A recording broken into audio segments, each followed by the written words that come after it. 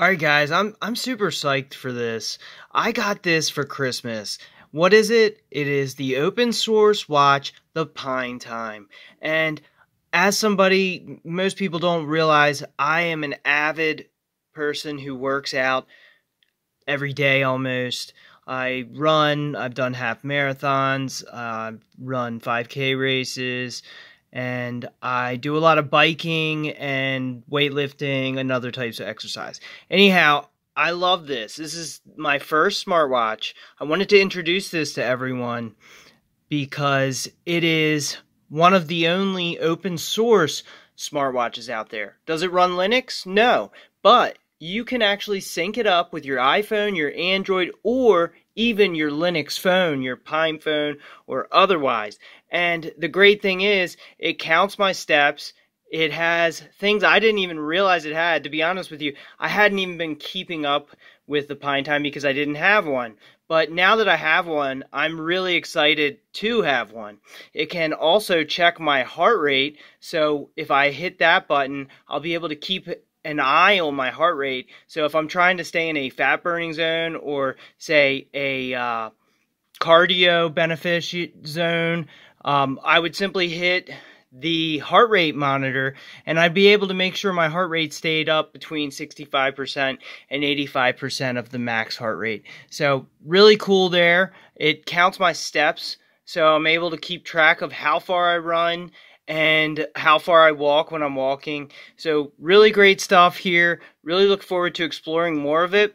And what I didn't realize is it has more than that. It actually has, you can even use this little pad here and actually draw on it, which is really cool. As I mentioned, I've never had a smartwatch before, so to me, this stuff's amazing. And it even has a couple games here. Not really sure what this one is, but it looks like obviously it's something to do with numbers on a little square board. Now there's another game. Here's a common one. It's kind of like a Pong game. So you move that around and you try to bounce that ball back. You get a score for every time you're able to do that, as you notice here. So stuff I didn't even know came on this with the Pinetime. So definitely want to give a shout out to the developers there. I know you and Lee and JF have done an excellent job, and I'm sure many others that I'm not aware of are working on this. So thanks a lot for your hard work. Really appreciate this. Love this watch. I'm going to be wearing it a lot. I'm going to be looking more into the details inside and see what I can do with it. So I'll have future videos on basically what I'm able to do with it. So of course I'll be sharing that in future videos. But if you're looking for an open source smartwatch, you know, this is a really cool option. And what's better is it's only $27. So, I mean, really, can you even get a watch for $27 anymore?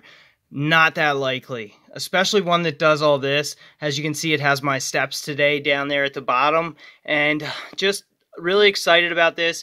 It's rechargeable. You know, when you take it off and it has a magnetic back that you simply lay on the charger. I don't have the charger next to me, but it's pretty easy to charge. You just plug it up to one of your USB bricks, and then you simply attach it to the magnetic case that it actually has its own little platform there. So really cool watch. Love the Pinetime. Great work from everyone who worked on it. I'm going to explore some of the other operating systems. Of course, you got stopwatch. You got a lot of other things you can do for, you know, different things. If you're working out, if you're somebody who wants to sync it to your phone, you can do all those things. And setting the time was really easy. I used a script or a program called Siglo, and I can leave some links to that. And what it did was it took the time from my Pine phone and it automatically synced that up for me. It even has things like a flashlight where you can light up the watch and make it especially bright, something like that. So if you need to see in the dark, you could turn that into a quick little mini flashlight. So that's another really cool feature there. Really great work, everyone who worked on this. Really excited to have my very first smartwatch. Of course, I'll be covering some more of the aspects that you might want to know about in future videos and as I explore this watch more.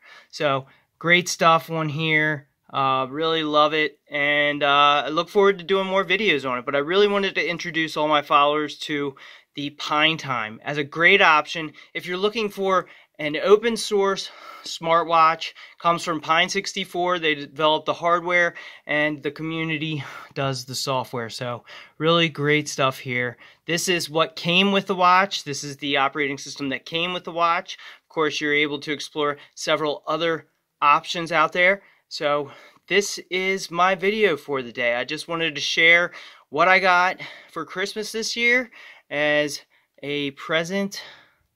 And I think it's a really great option. If you're looking for a smartwatch that's not spying on you, that's not sending your data to some of those big tech companies that are just looking to harvest your heart rates, your traveling, your navigation, all of that stuff. You have to worry about that when you have proprietary and overpriced hardware such as, the Apple Watch and whatnot. So just wanted to put that out there as a great open source option for anyone interested in a smartwatch and anybody who does the kind of exercising I do. So that's what I got today, guys. Hope you like this video, and check out the Pinetime. It's over at pine64.com. That is the website for the Pine64 store. So if you want to check out some of the hardware that I play with here, make sure to check out the store over there. So that's what I got today, guys. Hope you like this video. Make sure to leave a comment if you got a question about the watch or anything else.